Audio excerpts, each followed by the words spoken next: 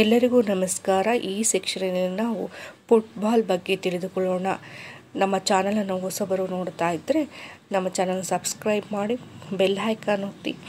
ಈ ಸೆಕ್ಷನಲ್ಲಿ ನಾವು ಫುಟ್ಬಾಲಿನ ಸವಿವರವಾದಂತಹ ವಿವರಣೆಯೊಂದಿಗೆ ತಿಳಿದುಕೊಳ್ಳುತ್ತಾ ಹೋಗೋಣ. ಫುಟ್ಬಾಲ್ ಮೆಜರ್ಮೆಂಟನ್ನು ನೋಡೋಣ. ಮೊದಲ ಬಾರಿಗೆ ಫುಟ್ಬಾಲ್ ಕೋರ್ಟ್, ಅದರ ಮೆಜರ್ಮೆಂಟ್. ಫುಟ್ಬಾಲ್ ಕೋರ್ಟಿನ ಉದ್ದ ಸುಮಾರು 90 ರಿಂದ 120 ಮೀಟರ್, ಅಗಲ 45 ರಿಂದ 90 metre, central spot 9.15 metre 30 feet, goal post 7.32 meters into 2.44 meters, penalty spot, penalty point 11 meters, penalty area 16.50 meters, goal post area 7.32 meters. Player placement: left out, left in, central forward, right in, right out, right off back, central off back, central off back, left off back, left full back, right full back. ಗೋಲರ್ ಎರಡು ಕಡೆಯಲ್ಲೂ ಎರಡು ಟೀಮಿನವರು ಇದೇ ಪೊಸಿಷನಲ್ಲಿ ನಿಲ್ಲಬೇಕು. The corner flag post 150 centimetres ಉದ್ದ, 100 centimetres. ಫ್ಲಾಗಿನ ಉದ್ದ 150 centimetres, corner 100 centimetres. ಈ ರೀತಿಯಾಗಿರುತ್ತದೆ flag.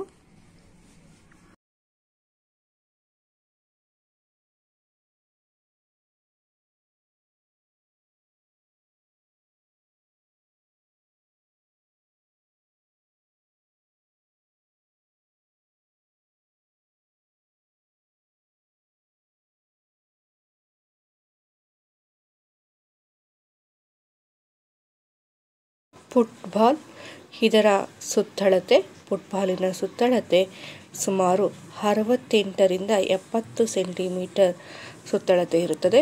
ಇದರ ತೂಕ, ಫುಟ್ಬಾಲಿನ ತೂಕ ಸುಮಾರು 410 ಗ್ರಾಮಿನಿಂದ 450 ಗ್ರಾಮು ಇರಬೇಕು. ಫುಟ್ಬಾಲ್ ಆಟದ ಸಾಮಾನ್ಯ ನಿಯಮಗಳು. ಆಟಗಾರರು. ಫುಟ್ಬಾಲ್ ಪಂದ್ಯದ ಒಂದು ತಂಡದ ಆಟಗಾರರ ಸಂಖ್ಯೆ 16 ಮಂದಿ. ಅವರಲ್ಲಿ 11 ಮಂದಿ ಅಂಕಣದ ಆಟಗಾರರು, ಒಬ್ಬ ಗೋಲ್ ಕೀಪರ್ ಸೇರಿ ಉಳಿದ 5 ಮಂದಿ ಬದಲಿ ಆಟಗಾರರು. 11+5 16. ಪಂದ್ಯ ಪ್ರಾರಂಭಿಸಬೇಕಾದರೆ ಕನಿಷ್ಠ 7 ಮಂದಿ ಆಟಗಾರರು ಇರಲೇಬೇಕು.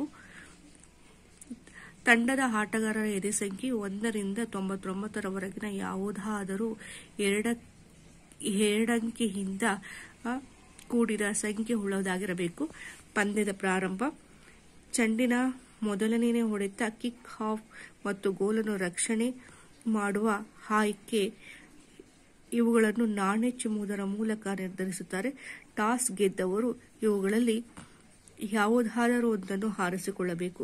ಪಂದ್ಯದ ಪ್ರಾರಂಭದಲ್ಲಿ ಎರಡೂ ತಂಡದ ಆಟಗಾರರು ಆಟದ ಬಯಲಿನಲ್ಲಿ ತಮ್ಮ ಅರ್ಧ ಭಾಗದಲ್ಲಿಯೇ ಇರಬೇಕು. ಕಿಕ್ ಆಫ್ ತೆಗೆದುಕೊಳ್ಳುತ್ತಿರುವ ಎದುರಾಳಿ ತಂಡದ ಆಟಗಾರರು ಚೆಂಡಿನಿಂದ ಕನಿಷ್ಠ 10 ಗಜ ಯಾರ್ಡ್ ದೂರದಲ್ಲಿ ಇರಬೇಕು. ಹೀಗೆ ಮೊದಲಿಗೆ ಚೆಂಡನ್ನು ಹೊತ್ತ ಆಟಗಾರರು ಇನ್ನೊಬ್ಬ ಆಟಗಾರರನ್ನು ಅದನ್ನು ಆಡಿದ ನಂತರವೇ ಎರಡನೇ ಸಲ ಆಡಬೇಕು. ಪಂದ್ಯದ ಕಾಲಾವಧಿ: ಪಂದ್ಯದ ಸಮಯವು 45 ನಿಮಿಷಗಳ 2 ಅವಧಿಗಳಿಂದ ಕೂಡಿರುತ್ತದೆ. ಪಂದ್ಯದ ಮಧ್ಯಂತರ ವಿಶ್ರಾಂತಿಯ ಅವಧಿ 15 ನಿಮಿಷಗಳಿಗಿಂತ ಹೆಚ್ಚಿರಕೂಡದು. 45 ನಿಮಿಷ ಪ್ಲಸ್ 15 ನಿಮಿಷ ವಿಶ್ರಾಂತಿ ಪ್ಲಸ್ 45 ನಿಮಿಷ, ಒಟ್ಟು 105 ನಿಮಿಷ ಕಾಲಾವಧಿ.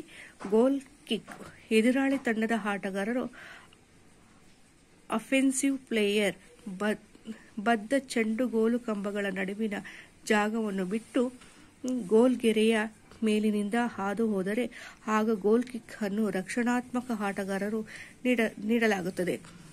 ಚೆಂಡು ಹೊರಗೆ ಹೋದ ಭಾಗದ ಸಮೀಪದ ಗೋಲ್ ಕ್ಷೇತ್ರದಲ್ಲಿ ಚೆಂಡನ್ನು ಇಟ್ಟು ಒದೆಯಬೇಕು. ಗೋಲ್ ಕಿಕ್ ತೆಗೆದುಕೊಂಡು ಆಟಗಾರರು ಇನ್ನೊಬ್ಬ ಆಟಗಾರ ಚೆಂಡನ್ನು ಆಡುವ ಮೊದಲೇ ಎರಡನೇ ಸಲ ಆಡುವಂತಿಲ್ಲ. ಎದುರಾಳಿ ತಂಡದವರಿಗೆ ಇಂಡೈರೆಕ್ಟ್ ಫ್ರೀ ಕಿಕ್ ನೀಡಲಾಗುವುದು. ಕಾರ್ನರ್ ಕಿಕ್ ರಕ್ಷಣಾತ್ಮಕ ಆಟಗಾರರು ಚೆಂಡನ್ನು ಗೋಲ್ ಕಂಬಗಳ ನಡುವಿನ ಜಾಗವನ್ನು ಬಿಟ್ಟು ಉಳಿದ ಗೋಲ್ ರೇಖೆಯ ಮೇಲಿನಿಂದ ಹೊರಗೆ ಹೋಗುವಂತೆ ಒದ್ದರೆ ಆಗ ದಾಳಿ ಮಾಡುವ ತಂಡದವರಿಗೆ ಕಾರ್ನರ್ ಕಿಕ್ ಕೊಡಲಾಗುತ್ತದೆ. ಕಾರ್ನರ್ ಕಿಕ್ ತೆಗೆದುಕೊಳ್ಳುವಾಗ ಚೆಂಡನ್ನು ಸಮೀಪದ ಮೂಲೆಯ ನಿಶಾನೆ ಅಥವಾ ಬಾವುಟ ಹತ್ತಿರವಿರುವ ಕ್ವಾರ್ಟರ್ ಸರ್ಕಲಿನಲ್ಲಿ ಸ್ಥಿರವಾಗಿಟ್ಟು ನಂತರ ಹೊಡೆಯಬೇಕು. ಎದುರಾಳಿ penalty kick penalty ಪಾಯಿಂಟ್ನಿಂದ penalty kick ಅನ್ನು ಮಾಡಬೇಕು. ಈ ರೀತಿಯಾದಂತಹ ಪೊಸಿಷನ್ನಿನಿಂದ ಪೆನಾಲ್ಟಿ ಕಿಕ್ ಅನ್ನು ಮಾಡುವಂತಹ ಪೊಸಿಷನ್, ಅಲ್ಲಿಂದನೇ ಪೆನಾಲ್ಟಿ ಪಾಯಿಂಟ್ನಿಂದ ಪೆನಾಲ್ಟಿ ಕಿಕ್ ಅನ್ನು ತೆಗೆದುಕೊಳ್ಳಬೇಕಾಗುತ್ತದೆ. ಸ್ಕೋರಿಂಗ್: ಕಾಲಿನಿಂದ ಬಿದ್ದ ಚೆಂಡು ಪೂರ್ತಿಯಾಗಿ ಎರಡು ಗೋಲ್ ಕಂಬಗಳ ನಡುವೆ ಹಾದು ಹೋಯಿತೆಂದರೆ ತಂಡ ಒಂದು ಗೋಲ್ ಗಳಿಸುತ್ತದೆ. ಪಂದ್ಯದ ಕಾಲಾವಧಿ ಮುಗಿದ ಸಮಯದಲ್ಲಿ ಯಾವ ತಂಡದವರು ಹೆಚ್ಚು ಗೋಲುಗಳನ್ನು ಗಳಿಸುತ್ತಾರೆಯೋ ಅವರು ವಿಜಯಿ ತಂಡ ಎನಿಸುವರು. ಆದರೆ ಯಾವ ತಂಡವೂ ಗೋಲ್ ಗಳಿಸದೇ ಇದ್ದರೆ ಅಥವಾ ಸಮರೇಖೆಯಲ್ಲಿ ಗೋಲ್ ಗಳಿಸಿದರೆ ಆಗ ಆಟವು ಸಮ ಆಯಿತೆಂದು ತಿಳಿಯಬೇಕು. ಟೈ ಆದ ಸಂದರ್ಭದಲ್ಲಿ ಈ ಕೆಳಗಿನಂತೆ ಟೈ ಬಿಡಿಸಬೇಕು. ಗೋಲ್ಡನ್ ಗೋಲ್ ನಿಯಮ: ಈ ನಿಯಮದಲ್ಲಿ ಪಂದ್ಯವು 15 ನಿಮಿಷಗಳ 2 ಅವಧಿ ಕೂಡಿರುತ್ತದೆ. ಇಲ್ಲಿ ಮಧ್ಯೆ ವಿಶ್ರಾಂತಿ ಅವಧಿ ಇರುವುದಿಲ್ಲ. ಈ ಅವಧಿಯಲ್ಲಿ ಯಾವ ತಂಡ ಮೊದಲು ಗೋಲ್ ಗಳಿಸುತ್ತದೆಯೋ ಆ ತಂಡ ಜಯ ಗಳಿಸುವುದು. ಒಂದು ವೇಳೆ ಈ ಮೇಲಿನ ನಿರ್ಧರಿತ ಅವಧಿಯಲ್ಲಿ ಎರಡೂ ತಂಡಗಳು ಗೋಲ್ ಗಳಿಸಲು ವಿಫಲವಾದಲ್ಲಿ ಟೈ ಬ್ರೇಕರ್ ನಿಯಮ ಅನುಸರಿಸಬೇಕಾಗುತ್ತದೆ. ಟೈ ಬ್ರೇಕರ್ ನಿಯಮ: ಎರಡು ತಂಡದ 5 ಮಂದಿ ಆಟಗಾರರಿಗೆ 5 ಪೆನಾಲ್ಟಿ ಕಿಕ್ಗಳನ್ನು ನೀಡಲಾಗುವುದು. ಎರಡು ತಂಡಗಳು ಸರದಿಯ ಮೇಲೆ ಪೆನಾಲ್ಟಿ ಕಿಕ್ ತೆಗೆದುಕೊಳ್ಳುವರು. ಎದೆ ಸಂಖ್ಯೆ ಹಾಗೂ ಹೆಸರನ್ನು ತೀರ್ಪುಗಾರರಿಗೆ ನೀಡಬೇಕು. ಹೆಸರು ನೋಂದಾಯಿಸಿದ ನಂತರ ಬದಲಾವಣೆಗೆ ಅವಕಾಶವಿಲ್ಲ. ಈ ಹಂತದಲ್ಲಿ ಹೆಚ್ಚು ಗೋಲ್ಗಳನ್ನು ಗಳಿಸಿದ ತಂಡ ವಿಜಯಿ ತಂಡ ಎನಿಸಿಕೊಳ್ಳುತ್ತದೆ. ಎರಡೂ ತಂಡಗಳು ತಲಾ 5 ಪೆನಾಲ್ಟಿ ಕಿಕ್ ತೆಗೆದುಕೊಂಡ ನಂತರವೂ ಪಂದ್ಯ ಸಮವಾದಲ್ಲಿ ಫಲಿತಾಂಶವನ್ನು ಶೀಘ್ರ ಪತನ ನಿಯಮಾನುಸಾರ ನಿರ್ಧರಿಸಲಾಗುವುದು. ಶೀಘ್ರ ಪತನ ಸಡನ್ ಡೆತ್: ಇಲ್ಲಿ ಎರಡೂ ತಂಡಗಳಿಗೂ ಸರದಿಯಂತೆ ಒಂದೊಂದು ಪೆನಾಲ್ಟಿ ಕಿಕ್ ಮಾಡುವ ಅವಕಾಶ ನೀಡಬೇಕು. ಮೊದಲು ಗೋಲಿನಲ್ಲಿ ಯಾರು ಮುನ್ನಡೆ ಗಳಿಸುತ್ತಾರೋ ಆ ತಂಡ ಜಯ ಗಳಿಸುವುದು. ಗೋಲಿನಲ್ಲಿ ಮುನ್ನಡೆ ಪಡೆಯುವ ತನಕ ಈ ನಿಯಮ ಜಾರಿಯಲ್ಲಿರುತ್ತದೆ.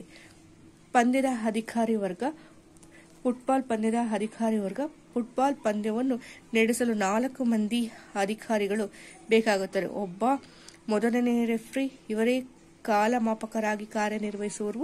2 ಸಹಾಯ ರೆಫ್ರಿಗಳು, ಒಬ್ಬ 4ನೇ ರೆಫ್ರಿ. ಫುಟ್ಬಾಲ್ ಕೆಲವು ಕೌಶಲ್ಯಗಳು: kicking ball, stepping ball, dribbling, passing, ending, tossing, throwing, walling, covering, corner kick, zigzag, running, ball controlling. ಈ ಸೆಕ್ಷನ್ ನಿಮಗೆ ಇಷ್ಟವಾದರೆ ನಮ್ಮ ಚಾನಲ್ ಅನ್ನು ಸಬ್ಸ್ಕ್ರೈಬ್ ಮಾಡಿ, ಬೆಲ್ ಐಕಾನ್ ಒತ್ತಿ, ನಿಮ್ಮ ಅಭಿಪ್ರಾಯವನ್ನು ಕಮೆಂಟ್ ಸೆಕ್ಷನಲ್ಲಿ ತಿಳಿಸಿ. ಮುಂದಿನ ಸೆಕ್ಷನಲ್ಲಿ ಇನ್ನೊಂದು ಟಾಪಿಕ್ನೊಂದಿಗೆ ಬರುತ್ತೇವೆ. ಎಲ್ಲರಿಗೂ ಧನ್ಯವಾದಗಳು.